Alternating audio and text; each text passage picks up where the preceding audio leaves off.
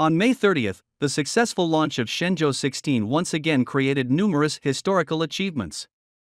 Firstly, it marked the first time that payload specialists were carried, creating history.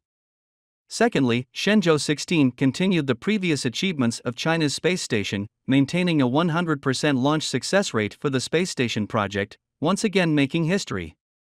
Especially in terms of success rate, this is truly a miracle in the history of spaceflight, something that neither the United States nor the Soviet Union could achieve. Starting from the Shenzhou 1 mission in 1999, over a span of 20 years, Shenzhou 16 has completed 16 missions, all of which were resounding successes. In the overall strategy of China's space station, it has also executed 29 launch missions, without a single failure. To maintain such a high success rate in such large-scale launch missions is extremely rare in the history of spaceflight. How did China's space industry accomplish this? The answer lies in its unique space standards system. While researching for this video, I often come across views saying that China's high success rate in spaceflight is due to following in the footsteps of the United States and the Soviet Union and benefiting as a latecomer. Really? Okay, let's figure it out in today's video.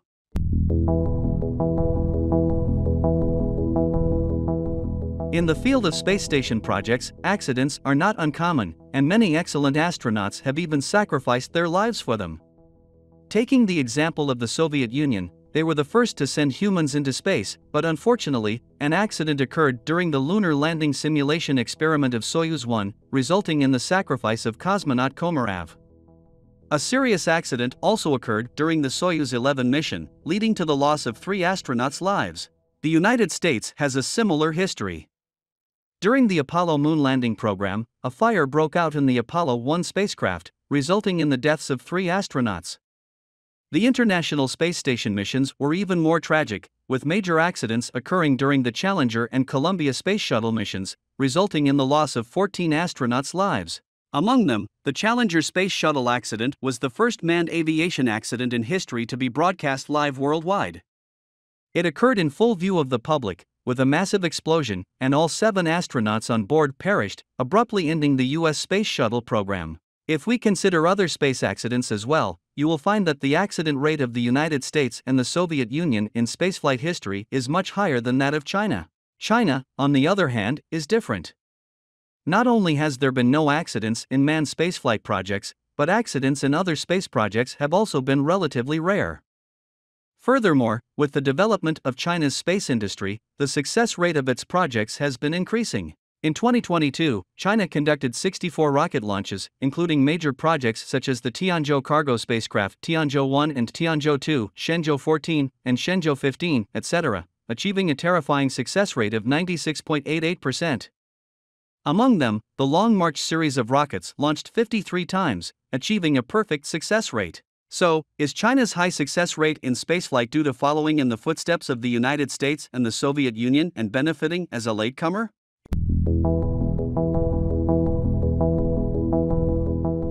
If that's what you truly believe, I can only say that you are mistaken. In fact, even a single screw can potentially cause a rocket launch mission to fail. In the history of spaceflight, most accidents are not due to technical issues but rather minor details. For example, the Challenger Space Shuttle accident in the United States occurred because of the failure of a small O-ring seal on the right solid rocket booster, resulting in the explosion of the spacecraft. Furthermore, in recent years, there have been quite a few failed space missions by the United States Starship, Japan, India, the European Union, and others, haven't there? Most of these failures were caused by localized minor issues that led to the overall project's failure. Therefore, it is China's aerospace standards that have astonished the world. In fact, it took China a full 50 years to build this standard system, with the efforts and dedication of several generations.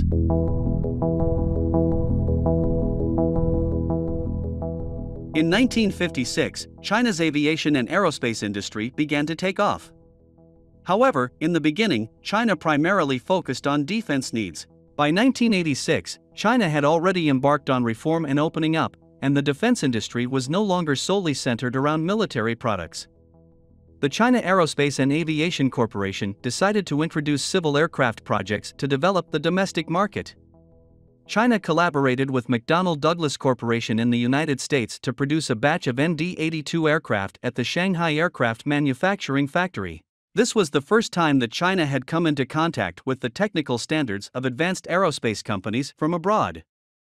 Therefore, the China Aerospace and Aviation Corporation cherished this opportunity to exchange with McDonnell Douglas and eagerly sought to learn. In July 1990, the China Aerospace and Aviation Corporation held a McDonnell Douglas Quality Management Learning and Experience Exchange Conference in Shanghai, where the concept of zero defects was first proposed.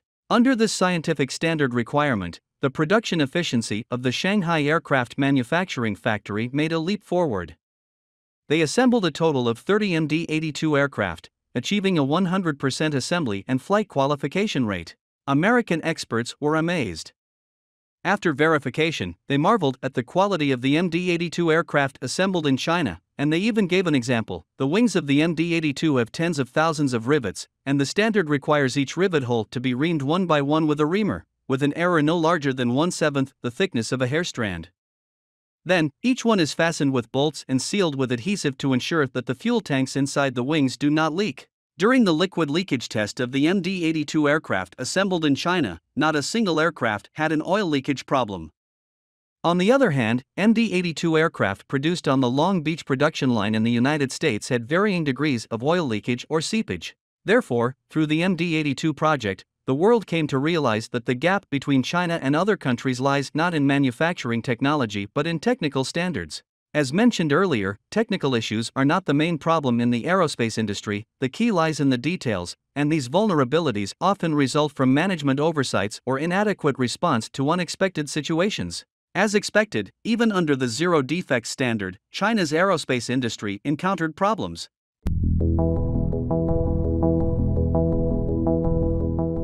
In 1996, the newly developed Long March 3B rocket experienced an accident during the launch of the International Communications Satellite 708. The rocket exploded 22 seconds after liftoff, resulting in the destruction of both the rocket and the satellite. In the same year, during the launch of the Chang'e 7 communications satellite by the Long March 3 rocket, the second stage engine malfunctioned, causing the satellite to fail to reach its designated orbit.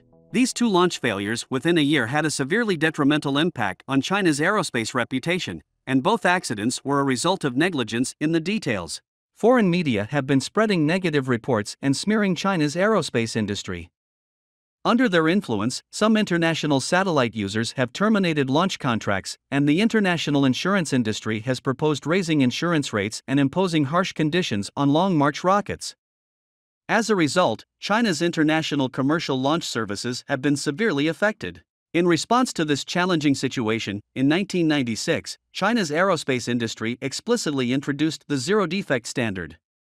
Since then, China has established a technical system for aerospace quality management, and no one is allowed to violate these standards, as doing so would result in severe penalties.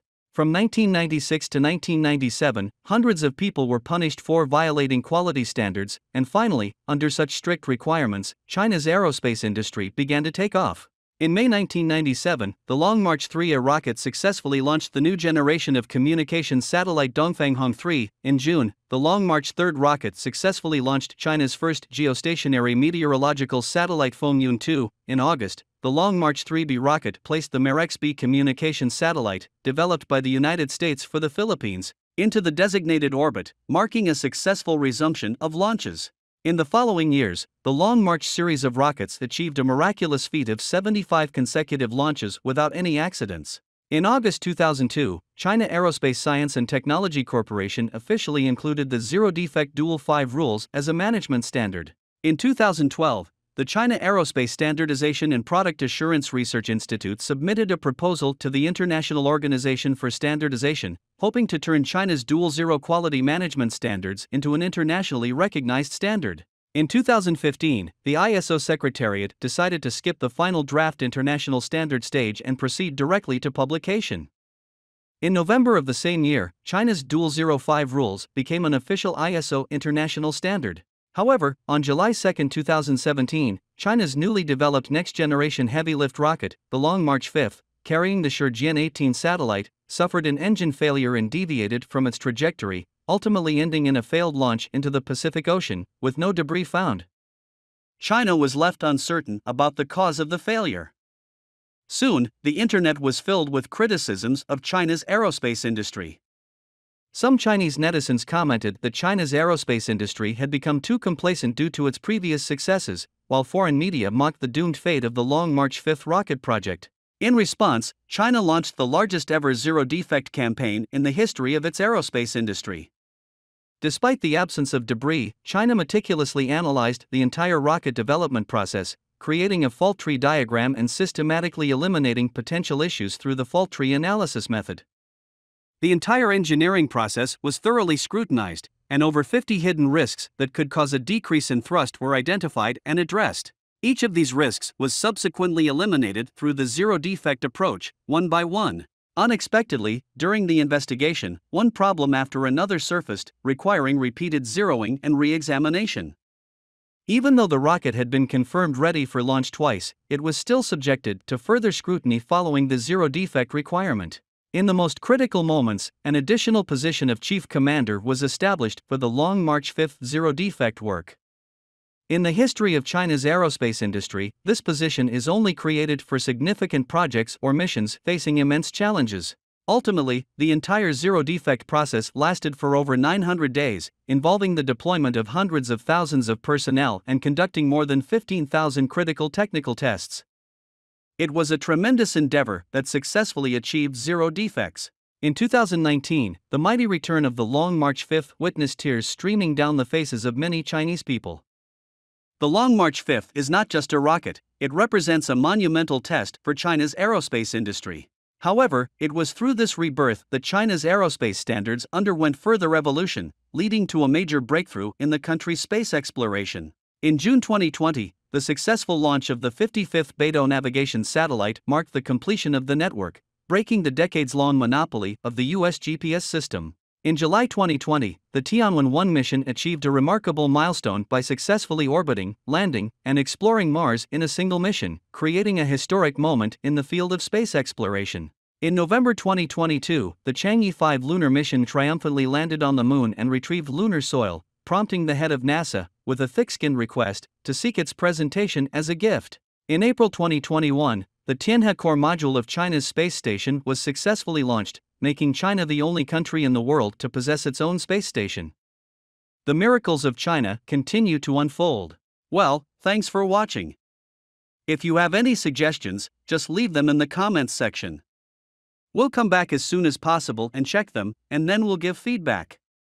See you next time.